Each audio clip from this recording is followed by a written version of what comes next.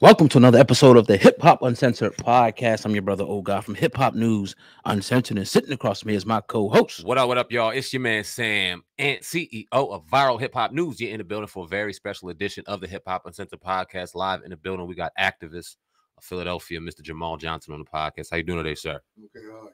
Doing well. Thank you. Now, you hit my cousin up a couple weeks ago because you had a lot of things that you wanted to talk about that's plaguing our community, that's really going on nationwide, not just in Philadelphia. I know you're very active in the city of Philadelphia because that's where you live and that's where you're from.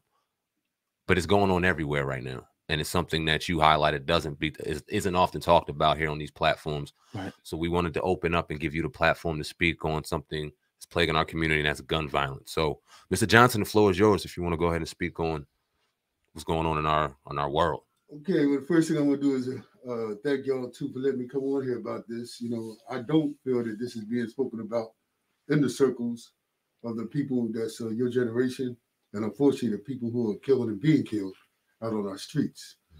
And I wanted to make it an issue so that everybody can start addressing it, you know, on these platforms. I mean, it's okay to know the knowledge and the jewels and the information that we give to each other, but it doesn't mean anything if we're not saving our babies, you know, saving our women, saving our elderly that are getting shot by people that look just like us. Right. So, you know, I appreciate y'all letting me be on here for this. All right, so talk about, you know, what inspired you to get into the streets and actually start to, you know, show up at these murders that go on in Philadelphia. Talk about what inspired you and when did you start actually doing this? Well, actually, I had began back in 2017 addressing the issue of police brutality. Okay. You know, they killed a young brother named David Jones in Philly and shot him in the back. Okay. And I did a march to D.C. about that, to the Congressional Black Caucus, and I've done that every year since. And about 2 or 3 years in, I started seeing the escalation of homicides in Philly. And then I started seeing it was going on around the whole country. So on that upcoming march, I made that my focus, with the police brutality issue being secondary. Okay. Because as y'all know, we're killing each other more than police are right now, and have been. So that's kind of like how I got started. And I didn't feel there was enough action being done in my city. Right. I had joined various groups and organizations to address the issue. I didn't feel, and still don't feel, that enough is being done by most of them.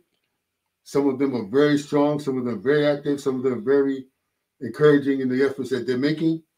But overall, I think we're not doing enough to address this issue.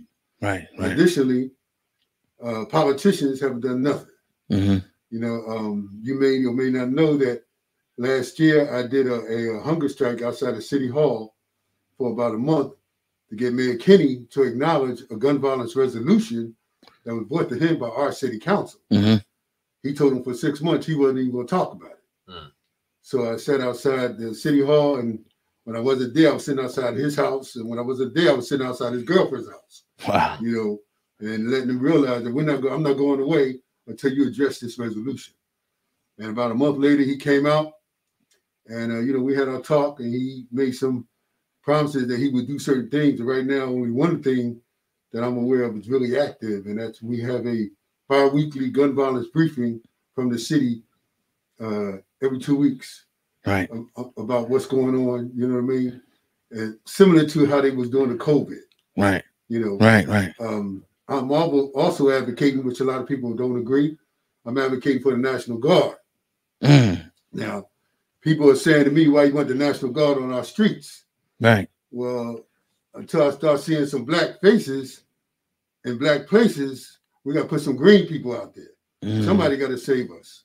And I don't think we're doing a good job at all when it comes to looking out for our communities. And that includes the revolutionaries. That includes the defunders of the police. That includes, you name it. I don't care who they are, what they represent. They are not on these streets doing what we should be doing, not only as men, but just as people to look out for our fellow human beings. How has gun violence evolved in our community from when you grew up to when you were a teenager, a young man, and now an elder? How has gun violence evolved in our community since you've grown up? I think it's devolved more than it's evolved. I think that we're going to base of animalistic tendencies, the way that we react, the way that we are not caring about people who are being shot, women, children. You know, we have so many children have been killed in Philadelphia. Women that are pregnant women have been shot and killed. You know, and it's like we don't have any sanctity for life, especially Black life. That's the main thing. Right. You know, we always talk about the other people, but we're killing people that look like us. And I don't understand how that in any way is an evolution to anything. You know, if anything, we're going back to probably worse than animals. At least they look out for their young. We're not even doing that. Right. Well, they talk about a time, you know, in America, which I don't think I was around at the time. I was born in '85, where it wasn't a lot of black on black homicide like that. Do you remember that time in Philly where it was like when it was more communal and people weren't really killing each other? Was that like the crack era when it really started to really uptick in killings, in your opinion? Well, in my opinion, no. Okay. And I can only speak for my lifetime. Right. You know, I was born in the 50s. Okay. I came up through the 60s. Gang war was always happening in Philly. You know, we was gang warring each other more than we gang war the other people. You know what I mean? Did we go to this extent? No, because there was a hierarchy. You know what I mean? There was those in charge. There was those underlings under them, and they all listened to the man in charge. Out here, nobody's in charge. Also, you still have respect for women and children. Yeah. You know, they were off limits. Here, they're not off limits. So I think, you know, people attribute a lot of this to the crack era. That may be true. Some people attribute it to a lot of progressive policies on gun control and gun and crime, period. You know, it may be some of both. Right. The bottom line is there's no figures out there of leadership. Right. Now let me denote what I mean. I don't see any Bobby Seals, Huey P. Newtons. In Philadelphia, I don't see any Dave Richardsons, Milton Streets. If you don't know those names, yeah, they were very powerful names back in the day. Right. I don't see them out there with these young people. I see a lot of armchair activists on YouTube, on these social platforms. Yeah. I see a lot of speakers speak very eloquently. But I don't see them in the front of those groups, taking people to where it's got to go. You know, I think that we're missing that element of zeal and fervor for the action. We got it for the speech, but we don't seem to have it for the action. Do you see the Nation of Islam or the Hebrew Israelite groups in Philly? Because I heard that they out there, you know, for that type of stuff. Am I correct when I say that, or? Everything I say is my own opinion. Okay. I don't speak for anybody but myself. Right. I grew up during the time of the Nation. Okay. Okay. Right. And the Nation was strong. They were respected and they were feared. Back in the day, this thing wouldn't happen like this going on right now. The Nation, first of all, wouldn't allow it. Right. Okay. And secondly, since everybody was belonging to gangs, the guy that was in charge, the runner, would make sure you didn't get out of pocket anyway. See, so there was kind of like a line, because a lot of brothers that were like our old heads that was in the gangs wound up in the Nation. Right. So the respect was already there. Understand. The thing is that the Hebrew Israelites, I personally have never seen them or aligned myself with them in Philly. They may be out there. I have never crisscrossed with them one time yet. Wow. On the streets. Now the Nation, I've spoken to brother in Philly about this. They told they do have a group that goes out in a certain area of Philly once a week. I was told they were going to be a lot more plentiful in Philly. I haven't seen that come to fruition yet. And to be frank and to be simple about it, I'm disappointed. Now, it's true. The Nation had a reputation for back then. And a lot of them people grew up, died off, or just like myself. But still, I just can't believe that we can't get a good bunch of them on the streets on a consistent basis based on their history and their reputation to try to calm this thing down a little bit. Let's get to the why. Why do you feel like gun violence in our communities have taken a savage turn, as you put it? Why do you think this is? What do you think the leading cause of this issue is? Well, we got all these people, these sociologists and academia. They keep asking that question. News reporters ask it every 5 minutes. Mm-hmm. I'm going to just speak black. Mm-hmm. To speak black about it, there ain't enough men out here doing what they should be doing. Mm-hmm. Okay, it's bad enough we're not in the homes raising our kids, but we watching and stepping over these kids on the street. We looking at these young men on the corners and riding right by them. A few months back, a mosque was shot up. Wow. And they got our patrol to start monitoring their mosque, but they paid them. Now, back in the day, in the 70s, when Muslims were strong in Philly, you ain't had to pay nobody to do nothing because we done took over and made sure we didn't have that happen again. You see what I'm saying? Right. This kind of attitude, I think, is so prevalent that a lot of young people see it. Yeah. They don't see the fear. They don't see the consequences. They don't see any type of accountability for the action from the community, from the father, uncle, grandfather, whoever. Mm-hmm. You know what I mean? So they continue to just do this. I mean, like, let's take the drill music. Mm-hmm. We look at these young men kill each other. They get on there and talk about it. Disrespect each other. Dead. Yeah. Dead people. Mm-hmm. Which brings up so much emotion. But we look at it and we know these people on these things. These people have mothers and fathers. They know who their kids are. They look like some of them don't even wear masks. Mm-hmm. But yet they keep repeating this music. Yet they keep being attributed to some of these homicides. And it doesn't stop until one of them gets killed or gets locked up. Right. Why is that? Mm. That's just a simple thing. Right. And I can't for the life of me grasp the understanding of it from people who are their fathers or their uncles. Mm-hmm. I don't understand it. Now the police, they act like that they want to help, they want to do stuff. Are the police not trying to really clean up the streets, in your opinion, in Philadelphia? Now I'll say this. Like you said, I'm on the street quite a bit. And the police and I have spoken. I've spoken to the police commissioner. Mm-hmm. And for one, and this just came out recently, we have about 6,000 police officers in Philadelphia. Okay. Only 2,500 of them are assigned to the street. Think about that. Wow. 2,500 out of 6,000. Mm-hmm. They're already, I believe it is, 600 short. Anyway. And that's like a million plus people in the city, right? One point, I think it's 1.65. Okay. Wow. Okay. So you got sometimes 4 to 7 police officers at a station at a time. Period. It's not good. Period. Think about that. Right. Meanwhile, they just got an increase in their budget. So it's these kind of dynamics that are affecting why we're not getting what I think odds on the street from the police department. Okay. So that, in addition to the fact that the citizenry are not really getting involved in it on the street level. I mean, you can go out there and do what you want. Right. So we got so many carjackings, homicides, robberies, trashing stores.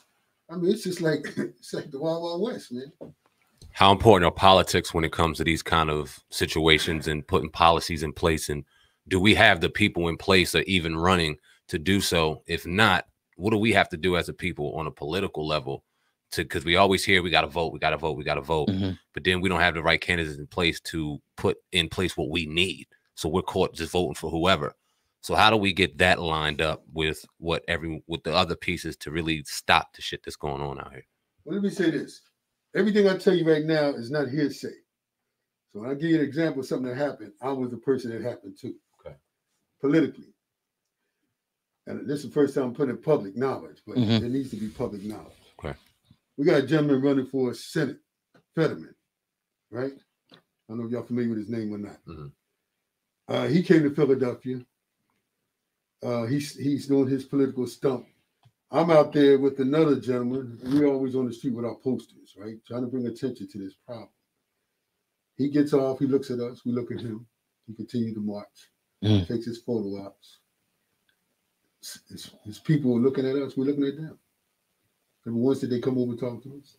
Now remember, he's a mayor that stopped crime supposedly in his city for 5 years. Right. You're looking at gun violence advocates right here. Right. So we thought maybe he might drive by and holler at us. He got in his truck, went right past us. You know what I mean? Now, he's an example, as far as I'm concerned, as majority of the politicians, period. You know what I mean? Because I don't believe that they realize that we care as much as we do. Maybe we don't show it enough. But I do believe that if this were 445 white people dead in Philadelphia, that city would be shut down. Beyond a shadow of a doubt. So you're saying pretty much, and now you're good. And in other words, they don't really care about Black Death like that. Is that what you're saying? I don't want to put words in. Well, I'll say this. I came up during the time of Frank Rizzo. You ever heard of him? Yeah. Sir. Okay. Frank Rizzo, city council was predominantly white. Okay. Not Move, but the Black Panthers was on the scene. We had some real fiery activists back in the day. But Rizzo knocked heads and took names.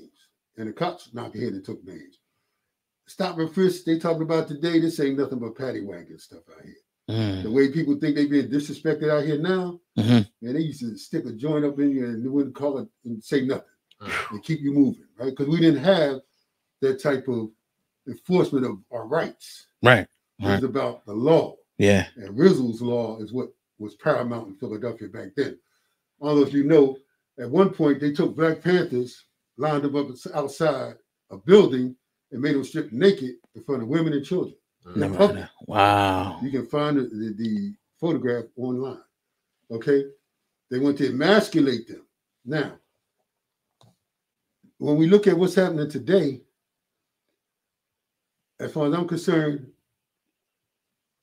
we can't keep talking about being kings and queens, you know, Black being the white supremacy, anything about being Black and strong. We can't do that while we step over our own babies. Okay? The police are not going to solve this problem. Right. The politicians are not going to solve this problem. National Guard is not going to solve this problem. We got to solve this problem. But it got to start with the people with the male energy, the men. And we're lacking the men.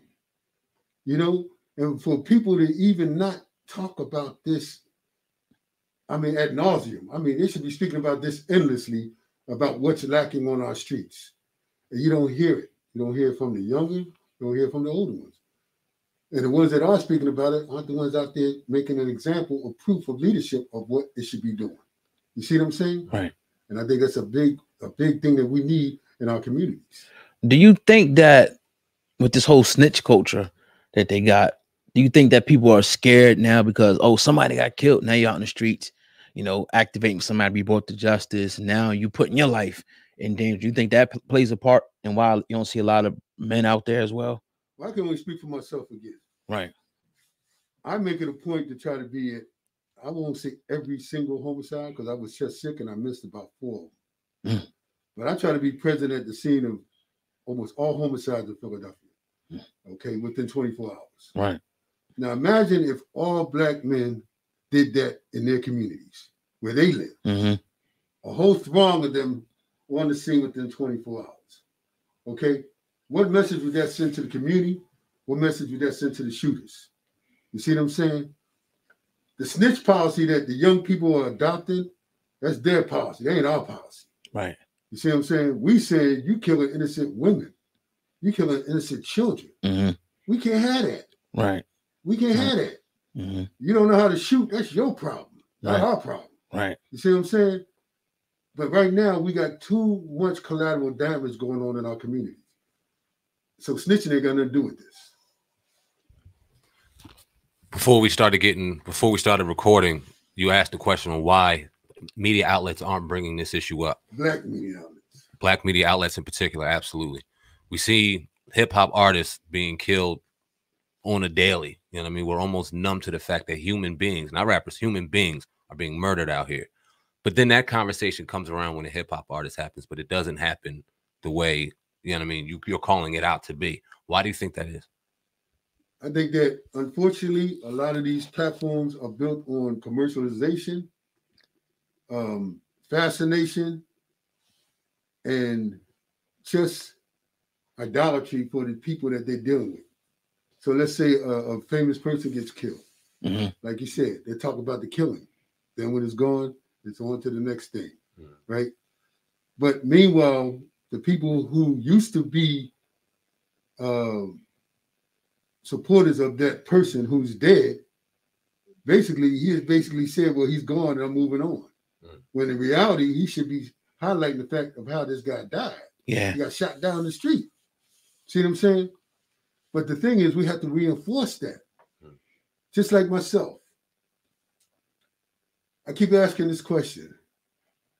How or why should I be known amongst all the people who are working on gun violence in Philadelphia? As far as I'm concerned, nobody should stand out. Right? Because that means if somebody's standing out, then somebody else is not. Why is that? We should all be standing out against this gun violence. And I think that's what's happening with the hip-hop media. I think their thing is, well, we're going to do what sells. I listen to Killer Mike, wait for him to get on this thing tough.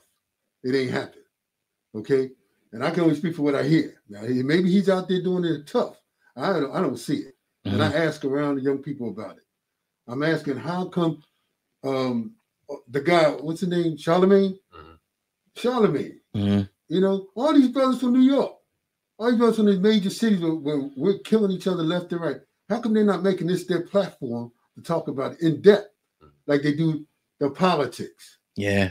Everybody's out here yelling about politics. Vote this, vote that. Vote. But you can't vote for somebody that's dead. You got all these people dying. I mean, that's our electorate. Those people could possibly be the next president. If nothing else, they're at least a voter if they're over 18. But where's the effort being made to keep them alive? By the political structure and by the people who claim that they love them. It doesn't make sense. Now, I like to try to go to the root cause of stuff like this. In Philly, I'm not sure. Do they have like a lot of after school programs, trade programs, like stuff for the kids to do? And any of the schools, mainly the public schools, that's where most of the kids go. Or is it like kind of like go home and go on the streets and do what you want to do, in your opinion? I would say this. Since gun violence in this country has become an epidemic, because it's an epidemic in the whole country. Yeah. There has been so much money thrown at this thing. Okay. In Philadelphia alone, I think it's like $250 million total. Wow. Remember, this was not on the radar years ago. Right. So now you got all this money. And what did? They started after school programs. They started all these other programs. The problem is with a lot of these programs and a lot of money that's being put out is accountability. Right. Proof that it's working. Yeah. You see, and I bring this up often because we can keep spitting out money left and right. Right. But if the numbers keep on going up, what are we accomplishing? I do not see a bang for my buck. You see what I'm saying? Now, I know there's a lot of trauma being treated out there on those streets. I know there's a lot of youth that's been given attention that they probably wouldn't have been gotten before. But there's a lot of them falling through the cracks, so we wouldn't still have as many homicides as we do. What are we doing about them? And how effective are we in dealing with them? Because we must not be that effective no matter how much money you keep throwing out. I talked to Governor Wolf, that's the governor of Pennsylvania, after I went to his house and pitched a 10-ounce cigarette outside his house. Okay. And he says to me, what do you want me to do? I said, I want you to get the mayor to do what he's supposed to do. Right. So he says to me, well, you blaming me for the mayor? Yeah. You're the governor. Get the guard out there. You're the man. You can't get the guard out? Well, I got to wait till the mayor says he wants it. Come on, man. People dying out here. But that's the politics of it all. What do you think the National Guard, how does that fix the problem? It doesn't. Okay. The National Guard will not fix gun violence. Okay. People look like you and me going to fix gun violence. Right. The National Guard, for me, is a stopgap. It stops the bleeding in the community for a while. Okay. Just like when we had the George Floyd protest. Yeah. They robbing stores. What they do? Put the guard out there. Yeah. They ran like roaches. They's gone. Yeah. Right? Nobody got shot. Nobody got killed. We don't want them to replace the police. But we need to have a force in there that's visible and commanding to let people know they ain't tolerating this mess y'all doing. Right now, we don't have that. We don't have that. The police is not respected enough or strong enough to do it at this point right now. Wow. What's to the best of your knowledge, Mr. Johnson, what's the average age of people in our community being murdered in Philadelphia and people doing the murdering in Philadelphia? I personally, from the scenes I've been on, and I hate to say it, I say like from 13 to 24. And a lot of them are shooters. A lot of them are shooters, man. You know, the stop and frisk, you know, we don't do that, right? I understand why the councilman put it out there. I understand black people getting tired of being stopped by cops. But guess what? You can't expect not to get stopped by cops if you're the main one killing people that look just like you. What are you going to stop white people? They're not the ones killing us. We're killing us. So, of course, they're going to stop you and check you. But now they can't do that.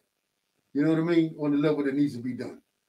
Driving cars around with guns in the car. Now we got a law that say you can't stop the cars anymore. Okay?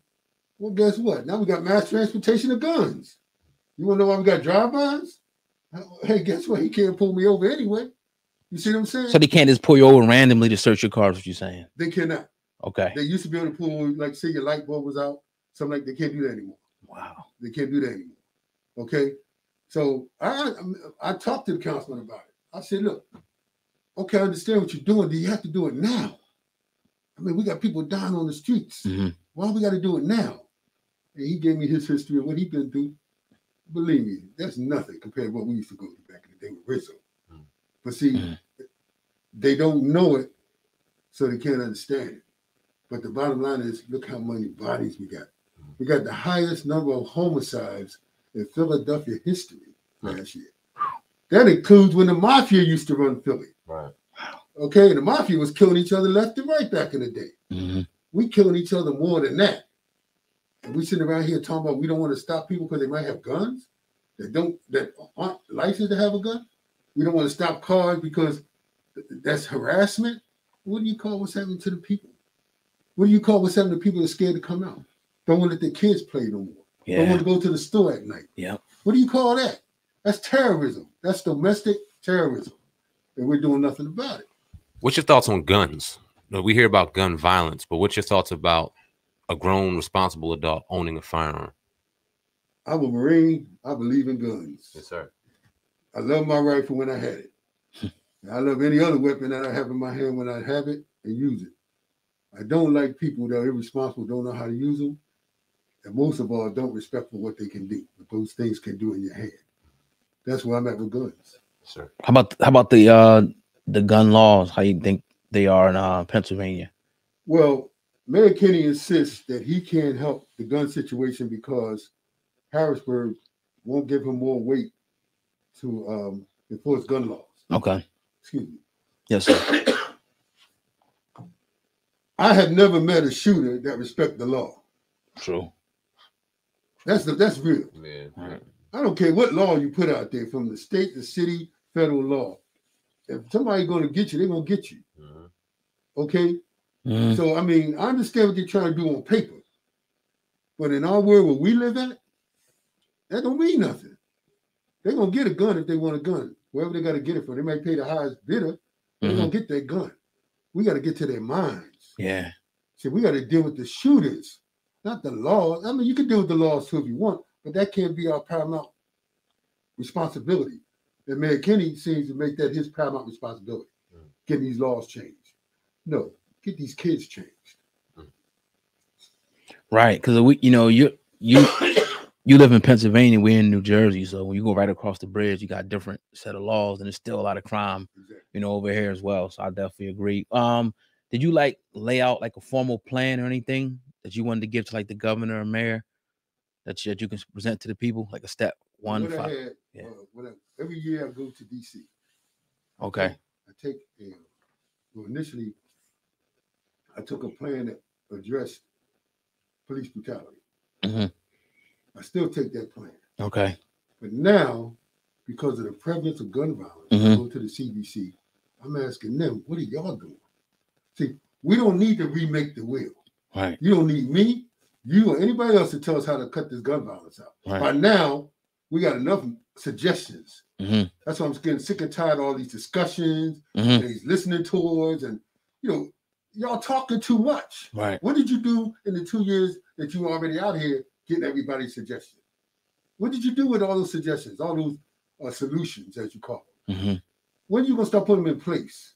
And when are we going to start seeing some results? Right. You see what I'm saying? Right. This is not rocket science. Right. You don't need me or you or anybody else to sit down with 5 more people and say the same thing you've been saying for the last 3 years. It's time to put something in place and start utilizing it. The first thing I personally want is black men back on the street. Mm-hmm. We got to get black men out in our community, not behind some speaker, Right. not in some auditorium, not on some meeting, not on some festival, in the street, so that these young black men can see black men again. Right. You see what I'm saying? So these women can see black men, so these children can see black men. Because as long as they're not, then we're leaving them basically open to whoever and whatever wants to attack them. Good. Powerful. Yeah. We definitely appreciate you, Mr. Johnson. Jamal Johnson on the Hip Hop Uncensored podcast. Y'all hit that like button, that 5-star rating, wherever you're watching or wherever you happen to be listening on this very important topic. Mr. Johnson, right now, before we get out of here, we'll leave the floor to you, whatever you want to leave in your parting remarks. Like I said, we appreciate you traveling down here and spreading your message. We always appreciate your company and your words. That's on some real, off the cameras and things like that. We appreciate you. But let the people know where they can find you, where they can find your platform. And like I said, the floor is yours. I'd like to say, first of all, because I'm appealing to a certain audience that I know we don't talk to, I would like to say that, y'all have as much responsibility as we old people do. Mm-hmm. In fact, I wish y'all would be out there instead of me so I can enjoy my retirement. Yes, right. But I can't do that thinking that possibly one of my loved ones may be killed. So I'm just hoping that my message comes across as not chastising, but encouraging younger people to get involved in helping us to stop this gun violence. I mean, you see something, you got to say something. You know what I mean? It's not snitching when people are dying that have nothing to do with whatever happening out there. That's not snitching. Right. You're killing people just ridiculously. But I have a Facebook page. My name, Jamal Johnson, SKU. SKU stands for Stop Killing Us. And you're welcome to go on there. If you're from Philly, you're welcome to come on out with me when I hit the street, because I post every time where I'm going to be, when I'm going to be there. And normally the day after the homicide, we need people on the street. When we're out there, the community responds. And it's only 2 or 3 of us mainly, normally. They respond. The women love it. The women are so glad to see black men on the corner. The children feel safe. Yeah. You see? It doesn't take money to do this thing. I get paid by nobody. I do this on my own. And I'm encouraging other people to do the same. Well, we definitely appreciate you. And anybody listening in Philly, go to his Facebook page, inbox him, DM him. Hopefully, a lot of people will come and join the movement from listening to this. That's my hope. Yeah, definitely. We appreciate you, Jamal Johnson, on the Hip Hop Uncensored podcast. As always, salute. Thank you. Thank you. All right. And we are...